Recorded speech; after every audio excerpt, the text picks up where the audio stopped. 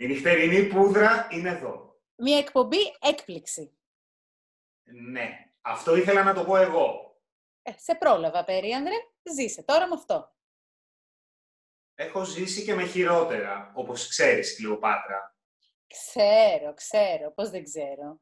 Κάτι τσόκαρα. Σούλες, τούλες, κούλες. Ξέρεις πολύ καλά πώς σε φώναζαν όταν σε γνώρισα. Όπως είπαμε, αγαπητοί τηλεθεατές, απόψε έχουμε μία έκτακτη εκπομπή. Την πρώτη καθαρά μουσική νυχτερινή πούδρα. Μαζί μας ο κύριος Λάκης Τσισιούδης, αναγνωρισμένος συνθέτης και στιχουργός. Μουσουργός ποιητής, παρακαλώ. Βεβαίως, κύριε Τσισιούδη. Συγχωρέστε την κυρία Κουρλαμπά.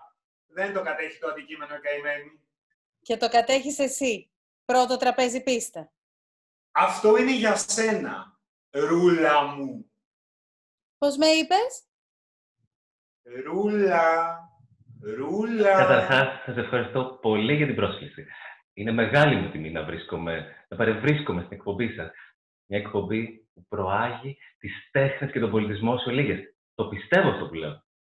Σας ευχαριστούμε πάρα πολύ για τα καλά σας λόγια. Και σας ευχαριστούμε επίσης που ανταποκριθήκατε στο κάλεσμά μας. Πείτε μας λίγο για το τραγούδι που θα παρουσιάσετε απόψε. Αρχικά να πω, για τους ελάχιστους που μπορεί να μην το ξέρουν, ότι ξεκίνησα παιδί θαύμα στον Κάμπο. Ποιον Κάμπο? Το Θεσσαλικό, βέβαια. Αδιάβαστη σε πάλι. Περίανδρε. Σας παρακαλώ, χάνω τον ήρμό μου. Τι έλεγα? Για τον Κάπο. Α, ναι. Μεγάλο σχολείο ο Κάμπος. Εκεί δημιούργησα το έργο που θα σας παρουσιάσω απόψε. Ωραία. Που το υφαίνω λέξη-λέξη. Νότα-νότα. Χρόνια τώρα. Πόσα χρόνια δηλαδή? Δεν θα ήταν υπερβολή να πω. Οι συνάδελφοι δημιουργοί θα το καταλάβουν απόλυτα. Το συγκεκριμένο έργο το κουβαλάω μέσα μου από πριν έρθω σε αυτόν τον κόσμο. Τι εννοείτε δηλαδή? Πώς να σας το πω... υπήρχε στο οικογενειακό μας DNA. Δηλαδή, σας το σφύριζε σαν να πούμε η μητέρα σας στην κούνια? Η μητέρα μου είναι κοφαλάδη. Α, με συγχωρείτε, δεν το ήξερα. Δεν φταίτε εσείς. Είναι ένα κομμάτι της ζωής μου που δεν έχω δημοσιεύσει. Απόλυτα σεβαστό αυτό. Απόλυτα.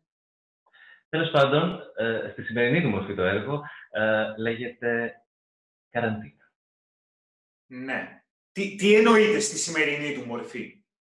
Αρχικά λεγόταν Καμπαρδίνα. Καμπαρτίνα. Γράφτηκε για την αγαπημένη καμπαρδίνα του πατέρα μου, που κάποια στιγμή ξέσπισε και αναγκάστηκε να την αποχωριστεί. Πολύ ευαίσθητο. Τρυφερό. Μεγαλώνοντας, με το πρώτο μου ερωτικό σκύρτημα, το προσάρμοσα σε πιο λαϊκό ύφος. Το ονόμασα Λαμαρίνα. Α, ναι. Δάγκωσα τη Λαμαρίνα που λέμε. Ακριβώς. Το παίζει στα δάχτυλα το λαϊκό εσύ, Περίανδρε. Όχι όσο εσύ. Ρούλα.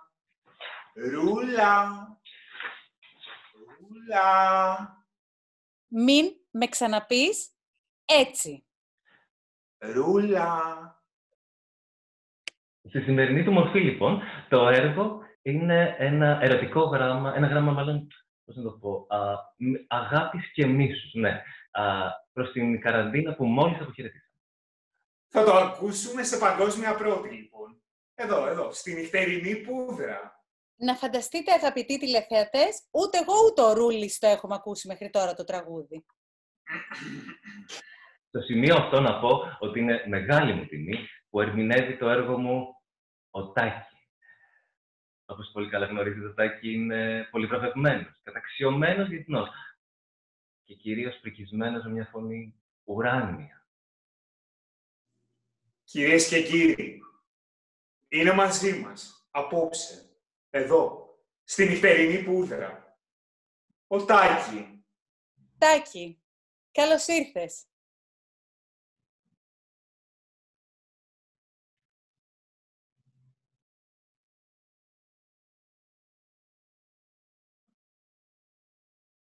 Τάκη.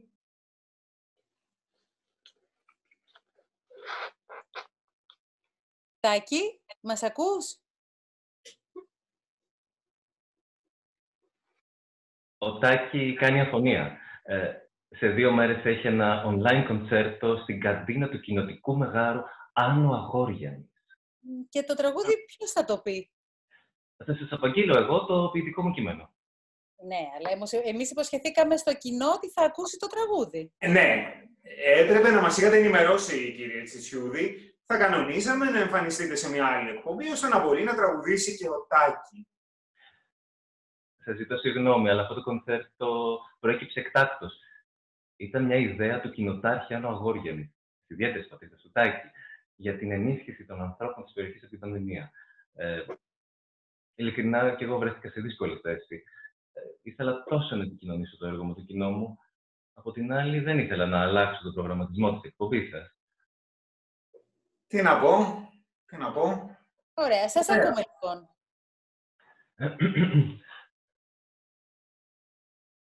Don't cry for me, Καραντίνα. The truth is, I never loved you. Yet, in these wild days, with my persistence, I served your premise, the social distance.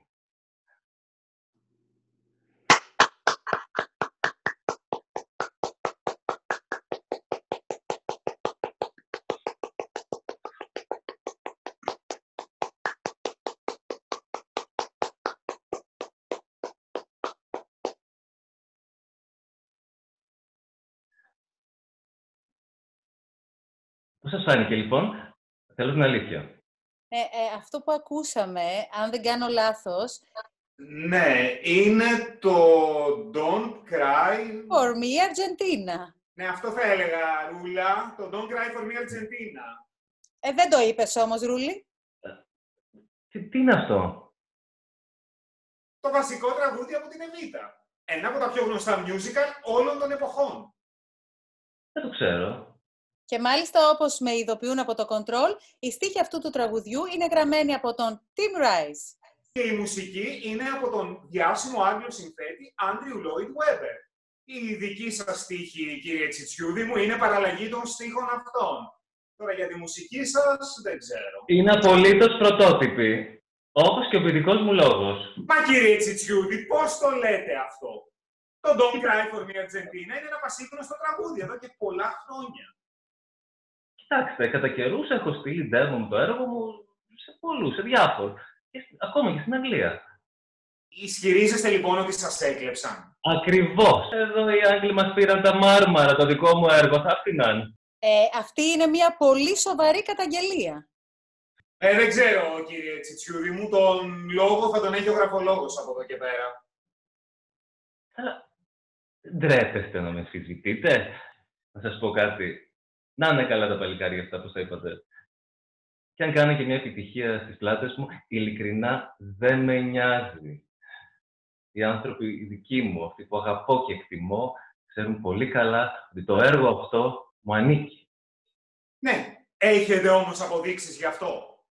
Με κοροϊδεύετε. Τι αποδείξεις ζητάτε? Μα δεν ξέρω, κάποιο στοιχείο, μια κατοχύρωση, κάτι. Να, έχω εδώ, να το. Το χειρόγραφο από την Καραντίνα. Την original version, όπως σας είπα. 1978, να το γράφει εδώ. Ήμουν 3 ετών. Θα μας το στείλετε και ο ειδικός γραφολόγος της εκπομπής θα το ελέγξει. Θα δείξω εγώ. Θα στείλω όλα τα στοιχεία και θα δικαιωθώ, να είστε σίγουροι. Σίγουρο είναι ότι θα λάμψει η αλήθεια, κύριε Τσισιούδη. Σίγουρα. Στη δική μου την εκπομπή, κύριε Τσισιούδη, πάντα. Την εκπομπή μου εννοείς. Στη δική μου εκπομπή. Να σας πω κάτι, με πληγώσετε πάρα πολύ. Αλλά εγώ θα σας αφιερώσω τη Λαμαρίνα. Σας ταιριάζει σας το στοιχείο. Damn, I beat the Lamarina. The truth is, I'll always love you. Και σε αυτό το σημείο, φίλες και φίλοι, τηλεθεατές, Wild days, my math Και μικρές, βελούδινες, νυχτερινές υπάρξεις. I made you promise. No more distance. Καλή σας νύχτα!